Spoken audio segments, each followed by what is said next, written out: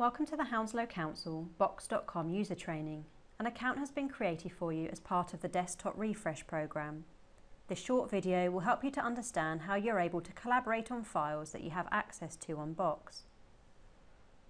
Let's take a look at the shared folders to understand how collaboration works on Box by clicking on the Community Planning folder. On the right-hand side, you'll see that there are a number of collaborators listed. If I hover over a user, I can see the level of access they have to that folder. You'll also notice that when I click into the subfolders below, the users who are listed on the top level folder also have access to this subfolder. In the Community Planning folder, I have editor access. This allows me to add new files to this folder, edit documents, and share this content with others. If we look at the Council-wide information folder, you can see that I only have viewer access in this folder. I can view and download documents, but I can't edit documents or add new information in this folder.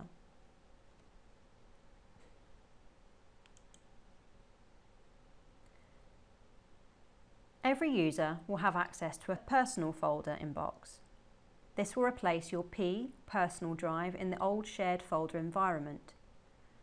Your personal folder is a place to create, store, and work on work-related personal files that you don't want to share with others, or drafts that you will move to a shared folder when they're complete. The personal folder guidance file will give you more information on how to use this space. You can also create subfolders in your personal workspace that you can collaborate in with other users such as your line manager or colleagues.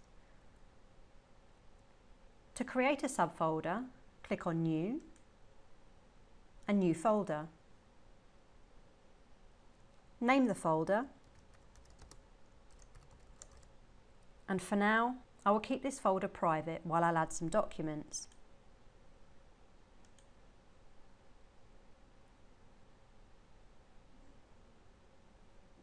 If I select the folder, I can create new files within it using Box Edit.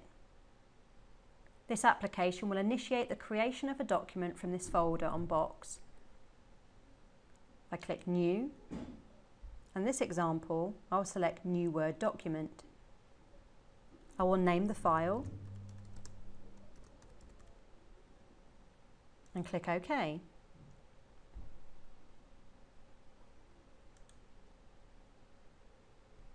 And in this example, because I clicked New Word Document, it has opened Word for me. You can see the name of the file at the top. It is already saved in Box. I can then work on the document.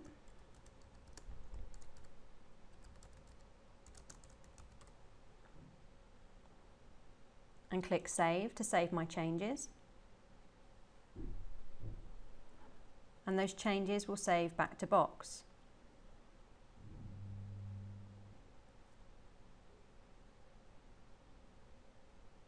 As I work on the document, each save I make uploads a new version of the document back to Box. The version count on the document will go up based on the new data that has been saved. If I click on the file, Box generates a preview window and shows my most recent edits. I'm now ready to add my line manager to this folder. I will click on Invite Collaborators to add collaborators to this folder. And when I start typing my manager's name, the letters will populate in the drop-down menu and I can select my line manager. If the person wasn't in the drop-down menu, you simply have to type in their whole email address. Next, I need to select the appropriate level of access for my collaborator.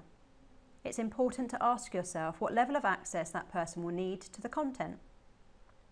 Should they be able to edit? Should they be able to upload and download? or should they only be able to upload? There are 7 different permission levels that you can assign. Be sure to get familiar with these to ensure you are granting your colleagues the right level of access to your folders. In this case, my manager is going to need a high level of access to the files in this folder, so I'm happy with Editor. I can change this message if I'd like, and then I click Invite. You can now see that the test folder has changed to a collaborative folder. It is now blue with the outline of 2 people. Now that I've added my manager to the folder, I might want to send a message asking them to review the file. I can add a comment or task. I can tag the person I want to receive my message by putting an @ symbol before their name. Again, as I start typing their name, their full username will appear, which I can select, and then write my comment and click Add Comment. I can also assign a task. Again, I will write Please Review, but with tasks, I have an address book. If I click in here and start typing their name, their full username will appear. Select. I might also wish to set a due date. I have a dynamic calendar to use, and when I select a date, it remains with the task. Click Add. The history of the comments and tasks remains with the file. Whether I use comments or tasks, the person I tagged will receive an email with the content of the message and a link back to the file. When I return to my personal folder, you'll see that the personal folder is still private and accessible only to me, but I now have a collaborative subfolder that is accessible to one other person, my line manager. If I click on it, I can see my line manager on the right-hand side with the editor access that I gave her. Back at the level of my personal folder, I can create subfolders that are still private to me. For example, a folder for my timesheets.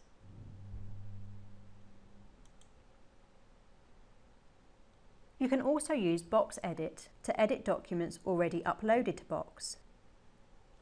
Navigate to the file that you wish to edit, and be sure you have editor rights if you wish to edit files in other folders that are not personal to you. Right-click on the file to open the document in the application that it was initially created in. In this example, Microsoft Word. You will be prompted to lock the document to ensure other collaborators cannot make edits while you're working on it. And the file will open in the application that is appropriate to the file. As before, you can make changes in your file's application.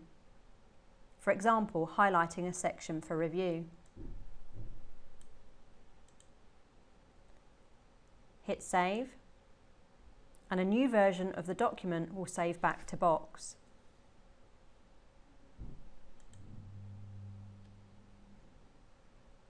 You can now see that we're on version 3. If we click on the file,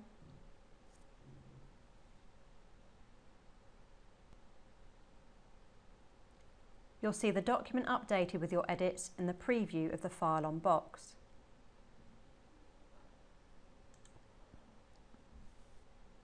To receive email notifications for updates made to files and folders, click on More, and then select Properties and Email Options.